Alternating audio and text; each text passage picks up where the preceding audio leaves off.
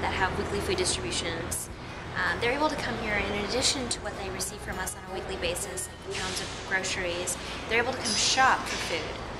So if we walked in here, a lot of the things you see on this right side is 18 cents per pound, and it offers a really nice variety of different items. Right. And then on the left, it's done per the box. So you see 30 cents per pound. It just really varies. But what this does is it's in addition to what we're giving them already, and they're able to really kind of specify it for their clients. So if they have a group that, maybe they don't eat a lot of meat, or they don't, they can't cook, they don't have a kitchen, they don't have a microwave, they can come here and get extra things. Here is they just shop for food, they pick up extra things, they write it, and then it gets charged to their account. So they might have a sponsored pantry, where they might have gotten a grant. Maybe it's a church group where they collect money on a weekly basis for this. You never really know. Right. Each one is a different case. What's unique about the San Francisco Food Bank is we're, being in California, we live in such an agriculturally rich state, so we really benefit by working directly with the local farmers and growers and manufacturers. We actually started a program called Farm to Family, where if you look at many of these boxes, like for example, you see like bananas. If I were to open one of these, it's oranges. And so these oranges might have been overrun.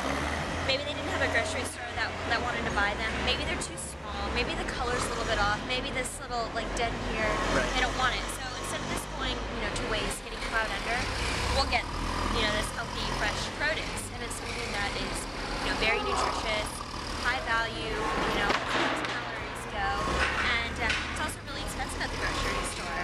So how much produce would you guys say that you receive? 60% of what we distribute is fresh produce, and we're on track to do about 43.5 million pounds of food this year. So 22 million pounds of produce per year.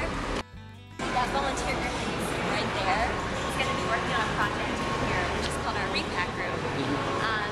For every dollar that we receive, we're able to turn that into $6 worth of food. We do that by buying these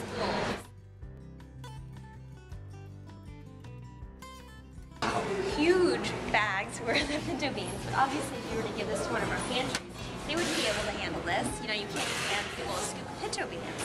So what our volunteers will then do is they'll come here, they'll be wearing hairnets, and this is an assembly line, so this table's lower, it's for kids actually. Right. So they'll be working on these higher tables behind you, but what they'll do is they'll scoop it into these bags, they'll weigh it to be 1 pound, then it'll go down, it'll be heat sealed, so it'll seal it, they'll label it, and then they'll stick it in a box. So you can see it's all completely set up. What types of things do you guys generally repack here? It'll be like pasta, cereals, grains, oats, things like that. So all dry goods. We're here at the San Francisco Food Bank, and they actually have hybrid trucks out here.